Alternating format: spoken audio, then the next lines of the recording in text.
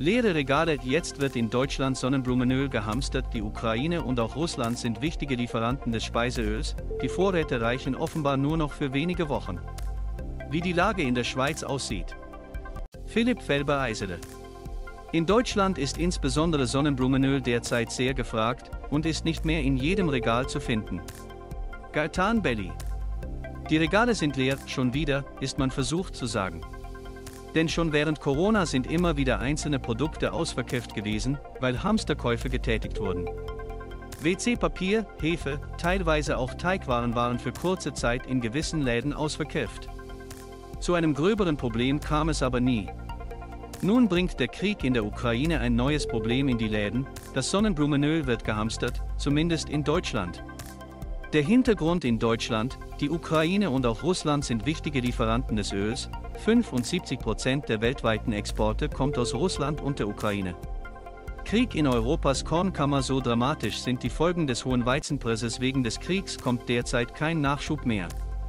Deshalb meldeten deutsche Medien, dass die Vorräte wohl nur noch wenige Wochen ausreichend sein werden. Doch selbst dann wäre mit anderen Speiseölen wie Rapsöl genügend anderes Öl vorhanden, um Engpässe grundsätzlich zu verhindern. Die Ukraine liefert Sonnenblumenöl auch in die Schweiz, wie ein Blick in die Importstatistik zeigt. Im vergangenen Jahr waren es in der Produktgruppe Sonnenblumenöl, Distillöl und Baumwollsamenöl 5 Millionen Kilogramm im Wert von knapp 4,7 Millionen Franken. Doch es gab auch Phasen, wie zwischen 2015 und 2017, wo gar kein Sonnenblumenöl aus der Ukraine in die Schweiz gelangte. Die Sonnenblume ist ein wichtiges Symbol der Ukraine, hier als Zeichen des Protests gegen den Krieg vor der russischen Botschaft in Washington. Michael Reynolds. In der Schweiz ist die Situation derzeit ruhig. Aldi Schweiz meldet, dass man keine Tendenzen für Hamsterkäufe registrieren könne. Wir stellen hingegen eine leicht erhöhte Nachfrage nach Produkten des täglichen Gebrauchs wie Pasta, Mehl oder Öl fest, sehen aber keinen akuten Grund zur Beunruhigung. Die Versorgung der Schweiz mit Lebensmitteln und Gütern des täglichen Bedarfs sei denn auch gewährleistet.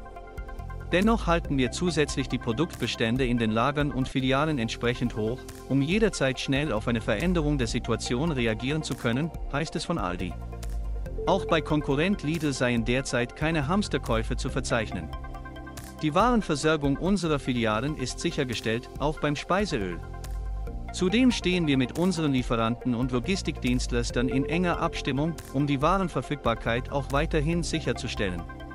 Lagerhaltung in der Schweiz. Die Migros schreibt auf Anfrage, die Nachfrage sei zwar leicht erhöht, doch Vergleiche mit den beiden Vorjahren seien mit Vorsicht zu genießen wegen Corona. Sonnenblumenöl sei vor allem für die Produktionsbetriebe der Migros von großer Bedeutung. Derzeit lässt sich noch nicht abschätzen, wie stark wir von Lieferausfällen betroffen sein werden. Wir sind im Moment daran, uns einen Überblick zu verschaffen und mögliche Alternativen zu prüfen.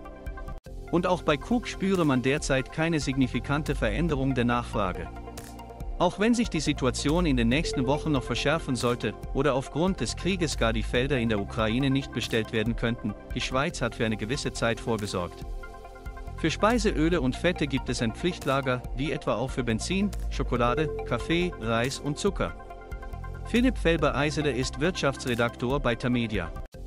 Er berichtet über Wirtschaftspolitik direkt aus Bundesbern. Der Germanist und Historiker ist seit 2019 bei Tamedia als Journalist tätig. Mehr Infos: Felber-Eisele. Fehler gefunden, jetzt melden.